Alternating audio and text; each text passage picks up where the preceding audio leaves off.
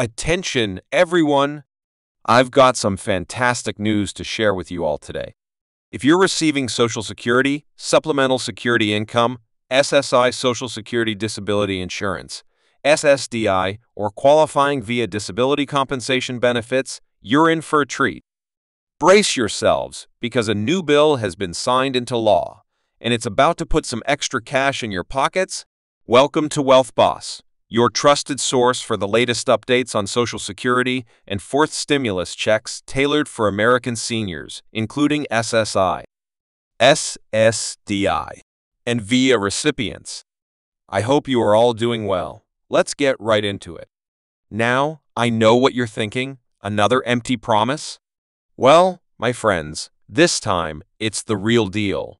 Thanks to the Emergency Support for Americans on Fixed Incomes Act of 2023, millions of Americans are about to receive a massive influx of funds to help them combat the relentless rise in cost. And we're not talking about chump change here. We're talking about a 1-2 punch of payments that'll leave you feeling like $1,000,000. First up, we have the $4,875 cost of living support payment. This bad boy is set to be sent out to almost all Social Security retirement, SSI, SSDI, and qualifying via disability compensation recipients in June. But wait, there's more. As if that wasn't enough, you'll also be receiving a separate $2,200 Essentials back pay payment, which is like a bonus to help you catch up on the inflation you've endured over the past 2 years.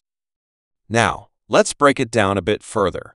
If you're eligible for the full payment amounts, it depends on which government benefits program you're enrolled in. For those of you who are 65 and older and have been receiving Social Security retirement benefits for at least 12 months, you'll automatically get the $4,875 payment. And if you're a wife who qualifies, you'll receive a special payment too. Even if you've been getting retirement payments for less than a year, you'll still get a nice chunk of change.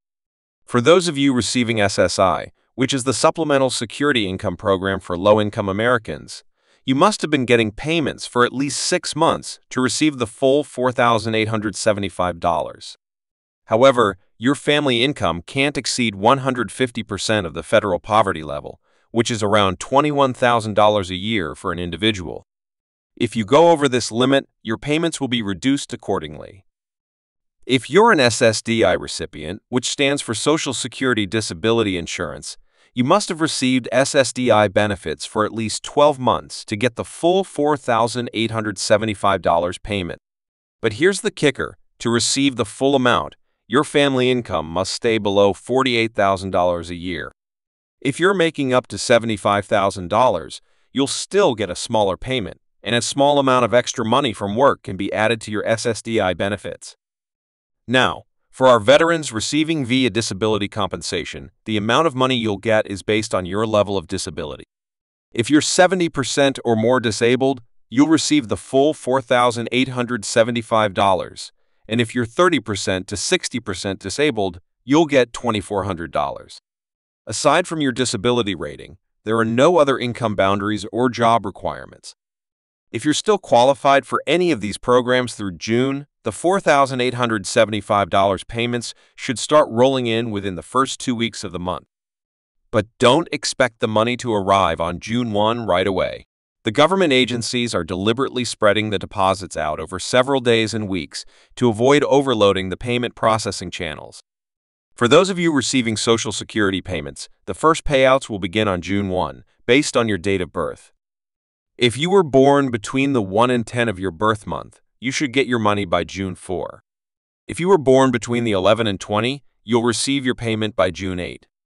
And for those born between the 21 and 31, your $4,875 should arrive by June 10.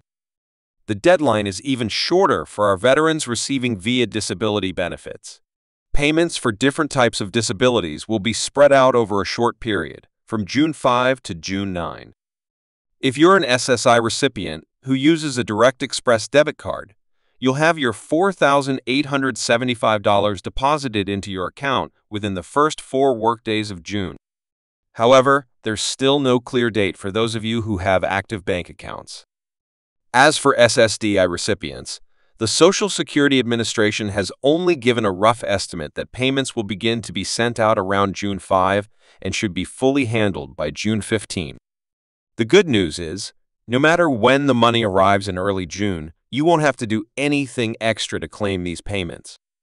The $4,875 in cost of living support money should automatically go into the same bank account, debit card, or other payment method you use to get your monthly Social Security, SDI, or V, a disability benefit. It should be a smooth process for the vast majority of people. But that's not all, folks. Next up are the $2,200 bonus payments, which are set to come in July or August. These will be on top of your regularly planned benefit deposits, and they're meant to help make up for the inflation or back pay that you've lost over the last 2 years. Again, the arrival of these funds will happen on more than one date to ensure everything goes smoothly.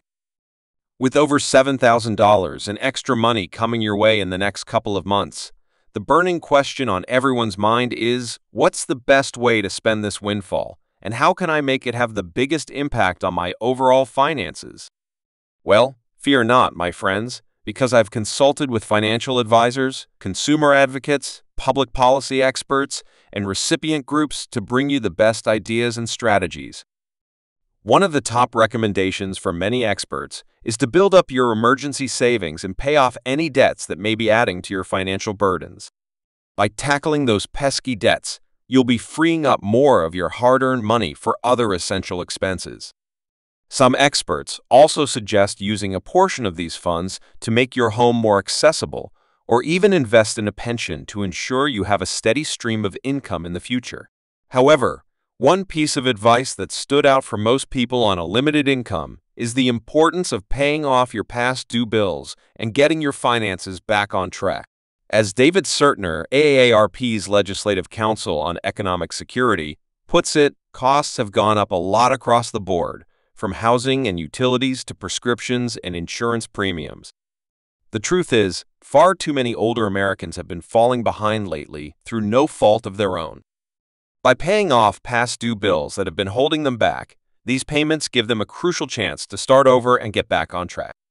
In addition to meeting basic needs, other experts also say that it's perfectly acceptable to treat yourself after a couple of very hard pandemic years. As Amy Noel of the nonprofit Wise Paths Advisor Network suggests, there's nothing wrong with using a small amount of these funds, maybe $500, to finally go visit family, take a short holiday, and have some fun. Beneficiaries who have been stuck at home on tight budgets for the past few years have been mentally draining. They might benefit from some guilt-free spending on their mental health. Dave Froh, a financial planner who specializes in government benefits, offers this advice to those receiving these payments. This is basically a booster shot. The funds are meant to supplement, not replace, your normal benefit streams. Instead of spending it all at once, it's better to let it grow into wealth that lasts for a long time. Putting the money toward a few different goals, such as building up an emergency fund, paying off bills, covering medical costs, and enjoying some well-deserved treats, can help it last longer and have more positive effects.